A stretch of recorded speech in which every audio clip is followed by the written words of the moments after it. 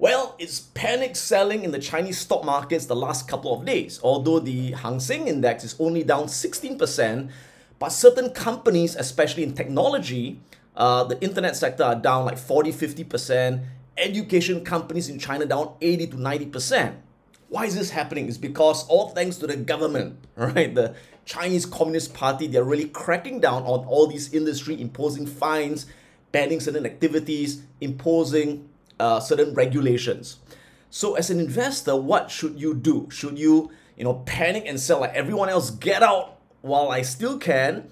Or should you hold your stocks? Or should you buy more stocks? Should you be greedy when others are fearful? So in this video, I'll be breaking down this entire crisis. So why are they doing this? We're gonna, explore why is the government doing this? What's their end game? How am I managing my own portfolio? And as typical investors, should you be taking advantage of this? Should you be buying stocks at these discounts, or should you just be staying away because it's not worth the risk? Let's break it down in this video.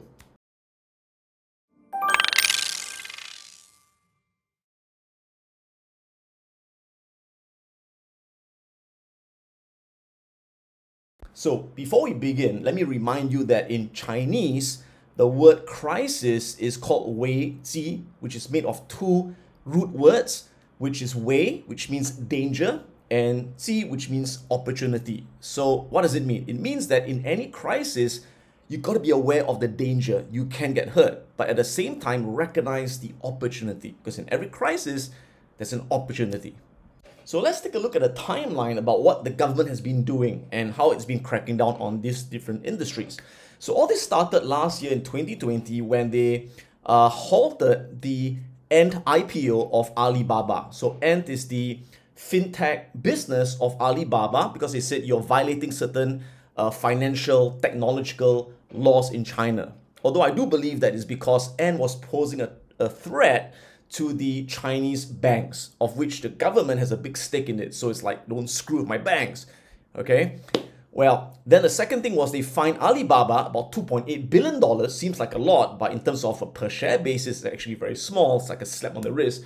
They fined Alibaba for unfair, monopolistic practices. For example, in Alibaba, what they did was they told their merchants, if you sell with us, you can't sell on other e-commerce platforms. You can't sell on Pinduoduo, you can't sell on JD.com, you can only sell with us. So the government felt that that was really unfair. That was unfair monopolistic practices. So they say stop that, and again, they gave them a fine, although it's a very small fine. So these are the two main things that they did to Alibaba, the fine and stopping them from making merchants sell exclusively on their platforms. So as a result, since last year, Alibaba's down like 41% from the high. Then they started going after other internet companies. So they then went after Tencent. Tencent is the largest social media company in China. It's kind of like your Facebook and your PayPal put together. And Tencent is also the largest online video game company in the world, not in China, in the world, all right? So they went after Tencent for a couple of things. Number one was they blocked a merger of Taoyi and Huya, which are the two largest video streaming companies in China. They blocked the merger because they said if they merge, they'll be like 70% market share. That would kill all the competition. So they killed that merger. So Tencent owns a 30% stake in both of them. So they killed that. So that's one thing. Second thing was they fined Tencent recently for allowing sexually exploitive content of minors on their apps, all right? And most recently, what happened was the government ordered Tencent Music Entertainment, which is a subsidiary of Tencent, to end its exclusive music licensing deals with global record labels. And they fined them $77,000, which again, it's a pittance, right? So, okay, so that's what they did. And Tencent's share price is down 40% from the high because of all these fines and regulations. And of course, there were a lot of other stuff. The next one is, of course, Didi. So Didi is the largest ride-hailing app in China. It's kind of like the Uber of China.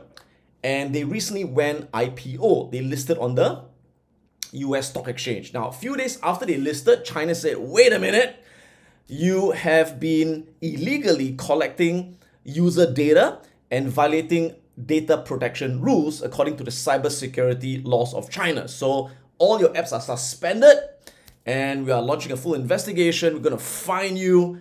And so because of that, Didi, since it when IPO is down like 56% from the IPO price.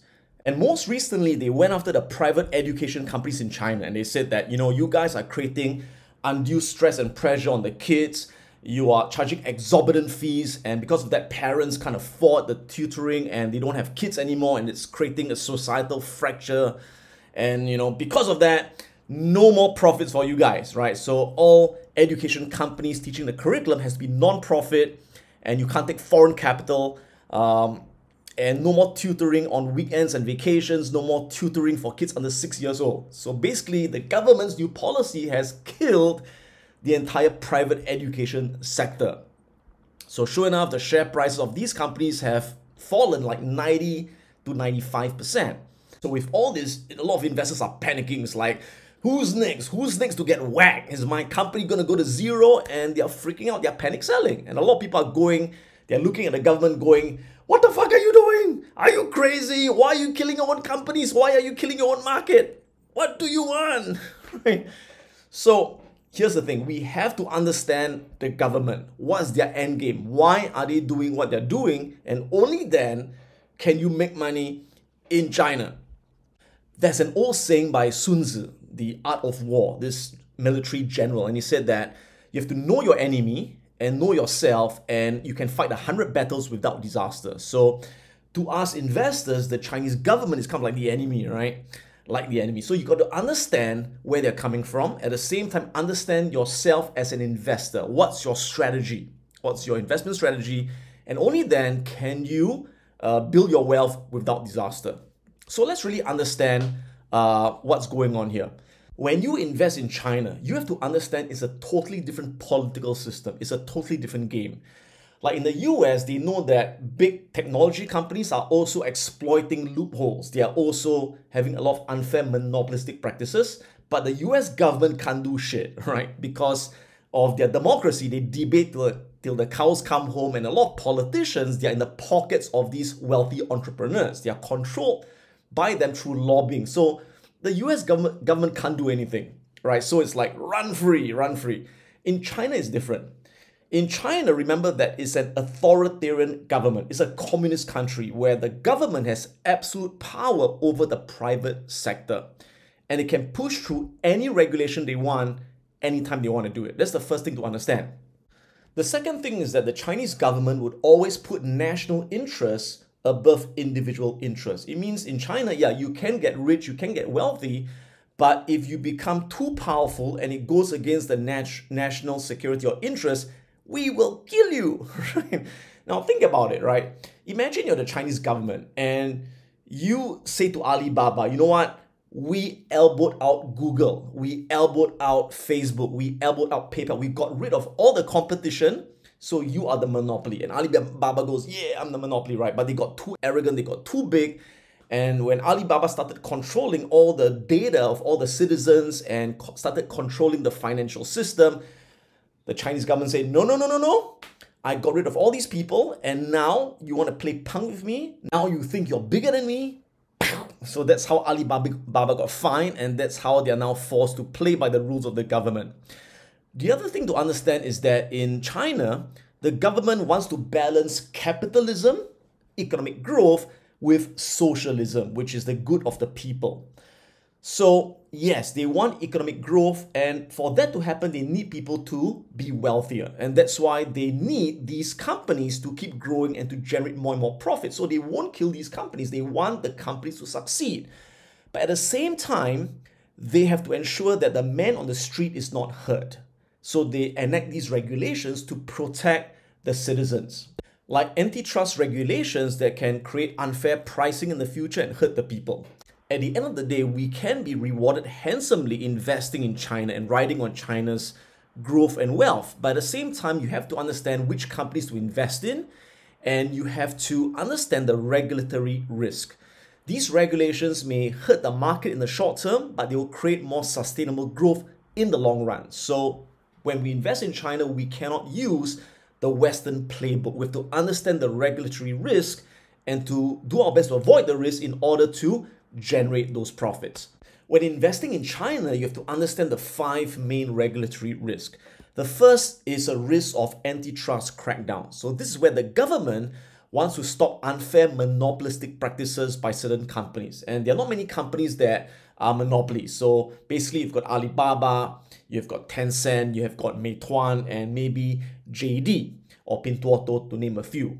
So I own these big tech giants. Am I concerned about this antitrust crackdown? Not at all. And the reason is this. I think that these regulations to prevent unfair monopolistic practices, I think it's good for the long-term growth and health of the industry. So I don't have a problem with it.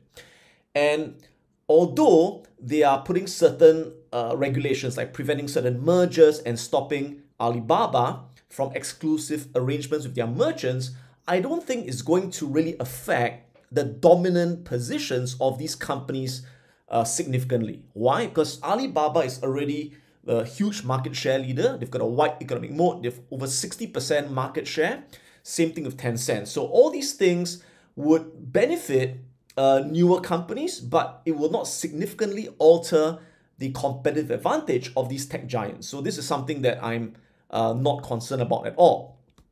The second risk are with companies that pose a cybersecurity threat to the Chinese government and to the national security of China. So basically, they are concerned that certain companies like Didi, which is a ride-hailing app, and they collect data of millions and millions of citizens. And by listing on the US exchange and being audited, for example, or some oversight by the foreign government, they're afraid that this data, this big data of citizens in China will fall into foreign hands. So Chinese government wants to ensure that companies that manage all this data, the data stays in China. And for companies that do not follow these regulations, they'll be harshly punished by the Chinese government. And this is exactly what happened to Didi. In fact, the government told Didi that to delay the IPO because they were violating certain cybersecurity laws and they were not handling the private data of their customers properly. But Didi basically went ahead anyway with the IPO and gave a middle finger to the Chinese government. So now the government is really pissed off and they're really gonna get Didi for this. So that's why for certain companies like Didi, I would stay away and I wouldn't dare to invest in them, right? So like I said, you have to know which companies are in real trouble and which companies which are pretty safe. Now, the third risk you have to understand is, now this risk doesn't come from the Chinese government, it comes from the US government. So recently, last year, the US government has passed a new bill, which is the Holding Foreign Companies Accountable Act, right? Now, this law states that companies, specifically Chinese companies that are listed on the US stock exchanges, they have to declare that they are not owned or controlled by any foreign government. Now, that's going to be tricky because I can tell you that most of the Chinese companies are controlled indirectly by the Chinese government. At the same time, these Chinese companies listed on the US exchange, they have to be audited by the PCAOB, which is the Public Company Accounting Oversight Board, for 3 consecutive years. They must have their accounts being audited by this board, and if they are not, these companies will be banned from trading and delisted from the US stock exchanges. So here's the problem.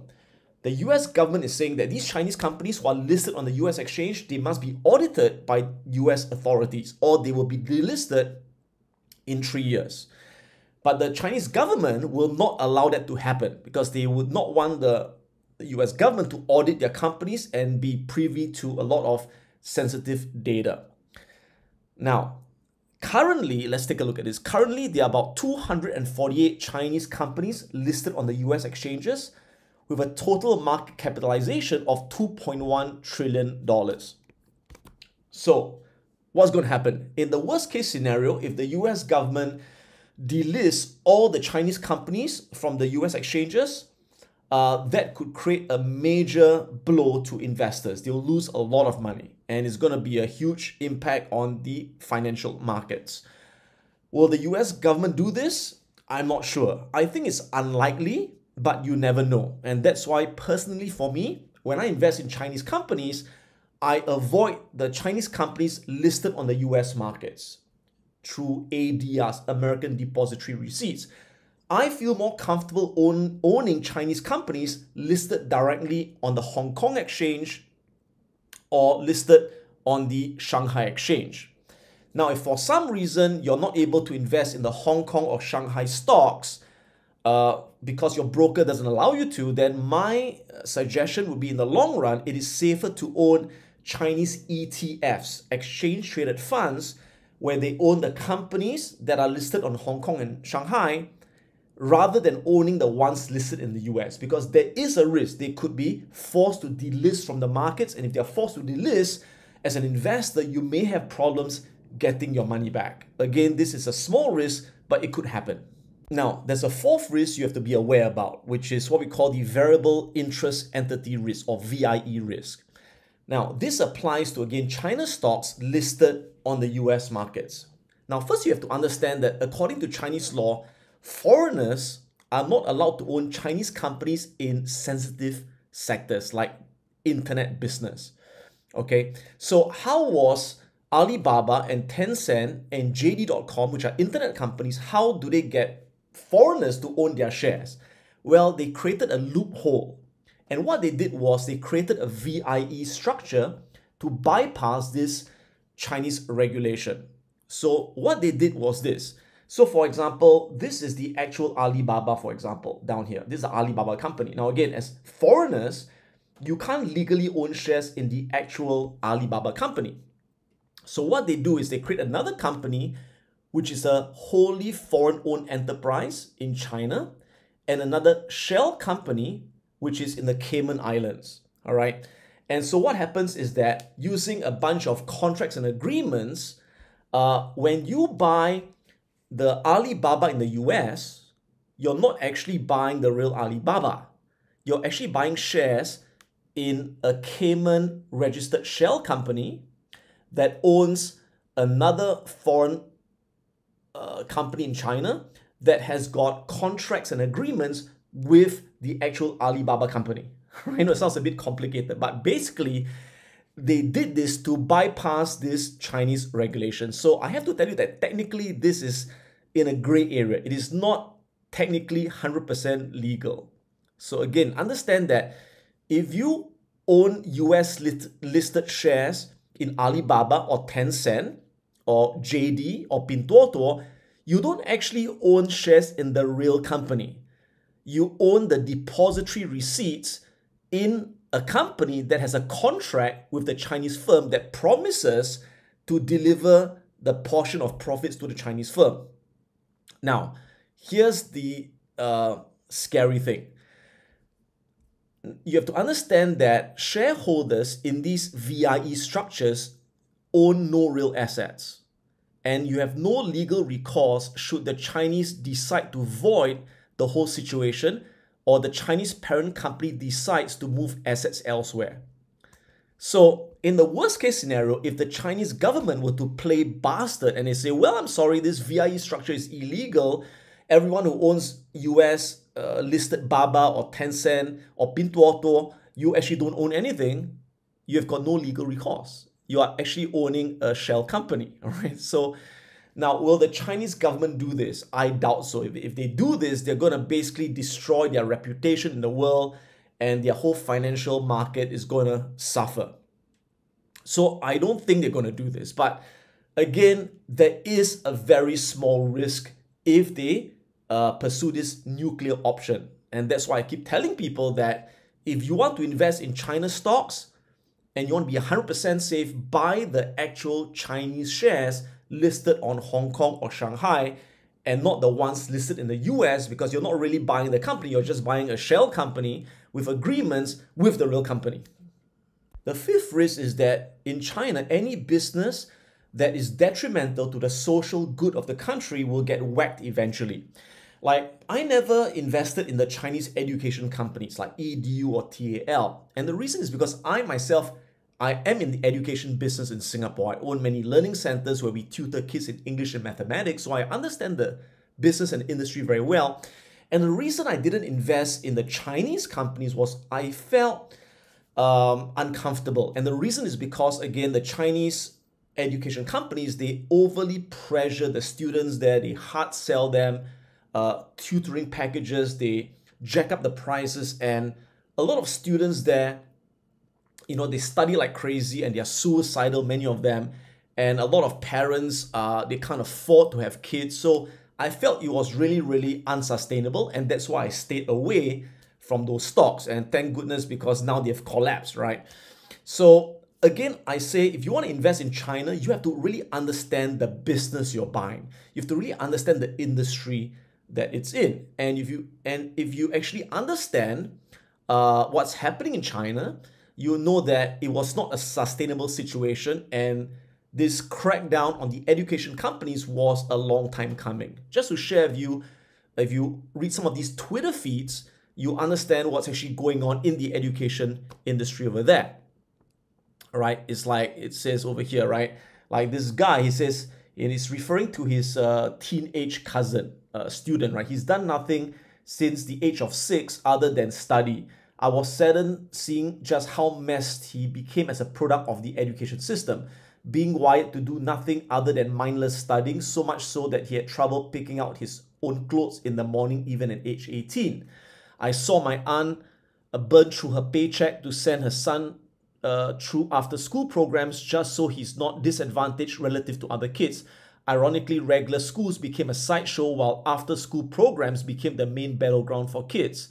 My cousin would sleep through regular school so he can have enough energy left for after-school programs, and many regular school teachers complained and they left their jobs to teach after school because of the better pay. It affected the system in a major way. So basically, the private education system was really screwing up the public system, and again, causing parents to overpay for tutoring and all this thing. And that's what caused the government to step in to stop all these things. Not because they are bastards or they want to hurt investors, but they had to balance the societal good with capitalism. So as you guys know, I've always been investing in China as part of my overall investment strategy. So let me share with you what's my strategy moving forward. If you take a look at my portfolios, China makes up roughly about 20% of my overall portfolio, the other 80% being US companies. So the recent sell-off in Chinese stocks has definitely impacted my portfolio's value in the last couple of days. If you take a look at my right now, my up-to-date year-to-date performance, you can see it's up about 21.41% from January to July for the year. Now, this was actually close to like 28% return for the first 7 months, but because of the sell-off, it's down 8 percentage points, and I'm only up 21% for the year. So that's the impact that the China stocks sell-off has had on my portfolio. If you take a look, I'm owning Tencent, Alibaba, and JD. And for Tencent, my average price was 389, and now it's down to 450. It was at 700, so it dropped a lot and reducing my profit temporarily. For Alibaba, my average price is 217, and now it's 180. So I'm currently down like 18% below my purchase price. And as an investor, that's fine, because as long as you know it's a great company, it's undervalued, it will rebound eventually. It's going to double and triple in the future. So short term, it's a bit down. No worries, mate. All right. And like JD.com, I'm also slightly below my average price of 290. Now it's like 247. And again, note that my Chinese companies I own are the ones on Hong Kong. I've got ETFs like the ASHR and the GXE China ETFs listed on the US markets, and they are still higher than my average price because I bought them some time ago, but it's been down quite a lot since the last couple of months. So you can see if you add up, like for Tencent, I've got a 4% exposure, right? Alibaba, 5% exposure, JD.com, 1% exposure. For my China ETFs, 5% and 1.65%. So if you add it all together, basically my Chinese exposure is 22% right now. So what's really important is, as an investor, you must always diversify your portfolio and not put too much into one sector or one industry or one country if it is a developing emerging market. So I always tell people that don't have more than 25% exposure to emerging markets, China or anything like that. So this ensures that when it's a sell-off, your portfolio doesn't get too badly hurt in the short term. So what's my strategy moving forward? Am I going to buy more shares now that it's cheaper? Am I holding, or am I going to sell anything? Now, as an investor, your decision about whether to buy, hold, or sell must be based on understanding the business behind the stock and not just selling because you get emotional and you panic and oh my God. And the worst time to sell is when you're panicking and when you're emotional, because you tend to sell right at the bottom, and the moment you sell, it bounces back up again. So you got to be cool about it, right? So even if the price is way below your purchase price or it's way down from the high, you got to look at it logically from the business perspective. So the first question to ask would be, okay, so from the regulations and the policy changes, how has it significantly altered the fundamentals of the business? So based on what the government has done, has it changed the fundamental business of Alibaba, of Tencent, of Didi, of Pinduoduo, of JD, of the Chinese education companies? And if so, by how much? All right, so that's the first question to ask. The second question would be, currently, are the shares of the business significantly undervalued, or are they still overvalued? And the last question would be, will these companies continue to grow over time? Will they be worth a lot more 6 months, a year, 2 years from now? So the answer depends on the individual company. So I'm just going to give you a few examples. I won't go through all the companies. I'll just go through some of the companies. And let's begin with Alibaba. So Alibaba is the biggest e-commerce company in China. They've got over 60% market share, and they're also into the cloud enterprise. So currently the price is down about 41% from the high. As I'm speaking right now, it's still going down in the market. So maybe it's down to about 42 or 43% from the high right now. And if you calculate the intrinsic value, I'm not going to go into that, but basically that's what we do in our programs. Now, even taking into account that they are no longer having exclusive merchants, taking into account that certain regulations were imposed on them, no more NIPO, the valuation I get is still about $313 US for the US Baba shares. And for the ones on Hong Kong exchange, I value it at about $303, taking into account all the regulatory actions. So currently it's trading at, well, when I took the screen captures about 191. Right now I think it's down to like 180, went down a bit more. So currently it's like about 40 to 43% undervalued right now. So am I going to sell Alibaba? Of course not. Why? Because it's still a great business, right? The sales are growing, profits are growing, cash flow is growing. It's got huge cash, it's got low debt, it's a great business. And to me, this sell-off is purely irrational. It's purely irrational panic. Now, I'm not saying it can't go lower. Of course it can go lower. In fact, when does the price bottom? The price bottoms when there are no more sellers left. When are there no more sellers left?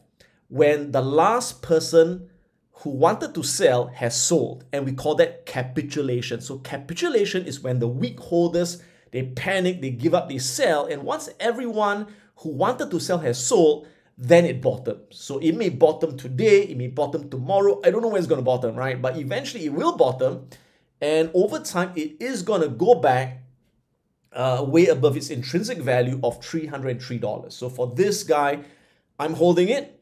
Will I be buying more? I won't be buying more. Why? Because I already have a 5% allocation in my portfolio, and that's my maximum allocation. But if I didn't have a 5% allocation, I would buy more to that allocation. So the important thing is diversification. Always have a fixed maximum allocation of a stock in your portfolio. Once you reach that maximum, you don't add more shares. You just hold it until it eventually goes a lot higher. That's Alibaba. Now for Tencent, it's also 40% dropped from the high. Right now, I think it's dropped to like 450 as well. So it's about 42% from the high. The intrinsic value is about 733 Hong Kong dollars. And again, this is taking into account all the regulations and fines imposed upon them. And based on their intrinsic value, they're still 37% undervalued. So for Tencent, I think it's a great company. And again, I'm not selling anything. In fact, I may be buying a bit more Tencent because I'm slightly below 5%. So I may add a bit more shares to get back to a 5% allocation. If you look at past crashes of the stock, you can see that this was back in 2018 when their video games were banned temporarily by the Chinese government at the time. The price fell 47% from the high before it eventually bottomed and it went back up, right? So remember that every panic will end, every crisis will end. And when it ends, it will eventually rebound to what is the fair value. So you gotta understand that, right? So right now it's down like 40%, 45%. It may go down a bit more all the way down here. You never know. But eventually when it bottoms, it's going to be a huge upside for Tencent Holdings. Now, if you take a look at Alibaba, you can see that, again, previous crashes, this was down 53% back in 2015. And in 2019, it was down like 39%. So far down about 45%. Again, it could go a bit lower, even down to 50%. You never know. But again, if you understand the fundamentals of the business, you're cool with it, right? You don't freak out, you don't sell, just hold it. It's going to go back higher again. And again, does it apply for all companies? Do we hold all companies? No. So for example, Didi, now I don't own Didi shares because in the first place, I never liked the business model, right? To me, Uber and Grab and all these ride-hailing apps, they're in a very, very low profit margin industry and they compete with public transport. So I never liked the business model in the first place. So I never bought it, right? But if I did own it, for example, I wouldn't want to hold on to it for too long. I want to get out, right? But again, I always learned that if you want to sell a stock because it's a lousy business, don't sell at a low. Remember, nothing drops in a straight line. It will like drop, it go up, it drop, it goes up. So wait for a bit of a rally to get out if you don't believe in the business anymore. Personally, for me, like I said, I don't own this and I wouldn't want to own this. Or even though it is slightly undervalued. Why? Because Didi, first of all, it's not making money. It doesn't have consistent profits. I don't think it's got a strong moat. But in addition, the Chinese government is really pissed off at them because they kind of like went against their advice of going IPO without clearing their cybersecurity violations. And you can see China's regulators suspect Didi's US listing was a deliberate act of deceit, a portrayal that shows severity of mistrust. And Didi is at a risk of unprecedented penalties. So the government is now thinking about how to punish them, and they said it's going to be unprecedented. So it could be anything from a huge fine to forced delisting to withdrawal of their US shares. So no idea how it's going to play out. It could get really ugly. So I wouldn't hold on to Didi personally. All right. So again, there are many, many examples. I can't go through all of them, but those are few examples. Finally, in the edutech company or the private education company, I think it's over. I think because of the regulations, they have completely dismantled their business model. So I don't think those companies like EDU or TAL, I don't think they're ever going to get back. I don't think they're ever going to be where they were in the past. So I don't hold those stocks. And if I did hold them, I wouldn't have much hope in them in the future, right? So it depends on the individual companies. So let me summarize this pretty long video with this statement. Should you own Chinese stocks? Yes, you can make a lot of money, but you could lose money as well if you run foul of these regulations. So number one, only own Chinese stocks if you truly understand the underlying business. That you know it's a great business, it's got a wide moat, and it's not going to go against any of those risks and regulations I talked about. Okay, and if you're not confident enough to pick the right companies, because there's so many of them, if you're not confident, then the best thing to do to gain exposure to Chinese markets is to buy the Chinese ETFs, exchange traded funds. But to ensure that the ETFs you buy, the companies they hold are not listed on the US markets, or not too many of them at least. Because again, remember that these US listed ADRs are constructed using those VIE structures, which are technically illegal.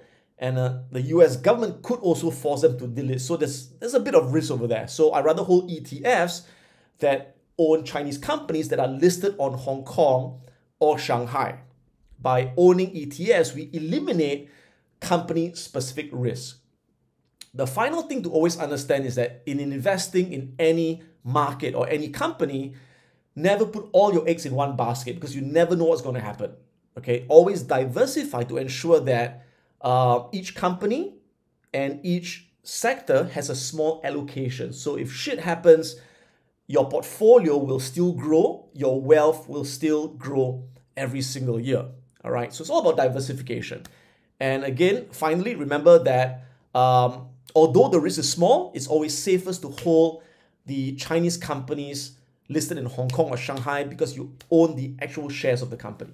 So I hope this presentation has been useful. It's been eye-opening, and if you've got questions, do ask them in the comment section. I'll do my best to answer them in the next couple of days. This is Adam Khoo, and Be in the Markets be with you.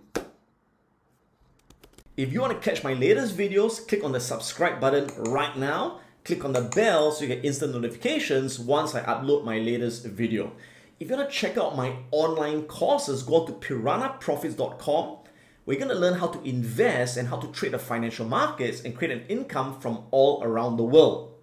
If you want to join my live Wealth Academy program, go on to wealthacademyglobal.com and find out more about how you can learn investing and trading live online. This is Adam Khoo, and may the markets be with you.